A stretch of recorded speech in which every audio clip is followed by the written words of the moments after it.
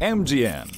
We don't play games with your YouTube gaming career. What is up, everyone? Today on the show we got a very special guest. Why don't you introduce yourself and tell us what you do around here at MGN? Hi, my name is Nate. I am the MGN Community Manager and I live in Connecticut, USA. My job at MGN is to make sure all the social media is up to date, to run partner support, and to interact with the community through live streams, social media, and comments.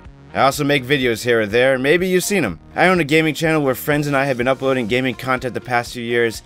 I'm a big fan of FPS and team-based games. Thanks for having me on the show, Nate. Wait a minute, you sound familiar. The name even sounds familiar. Is this some sort of time paradox? Are you me from the future? Is that it?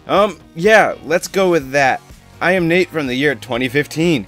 You know, the same year you're in, but like minutes ahead. Isn't that great? I can tell you all the secrets of the near future. Does our cavalier attitude towards the melting ice cap put us in a watery grave with Kevin Costner? Do we need to send rock stars into outer space to destroy incoming asteroids? Oh wait, what are the winning lottery numbers? Wait, actually no, don't tell me now. Tell me after the show because we don't want everyone else knowing because we're gonna be millionaires. No, none of that. But oh yeah, Twinkies go extinct again.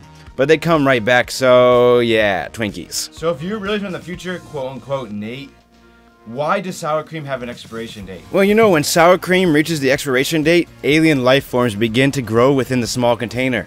It is not until a few months later that these life forms are ready to break free and destroy the world. You've never seen this happen because, you know, sour cream is so delicious that you've never seen it reach the expiration date. If you have, well, then you're a disappointment to the sour cream gods. You really must be from the future with those wise remarks.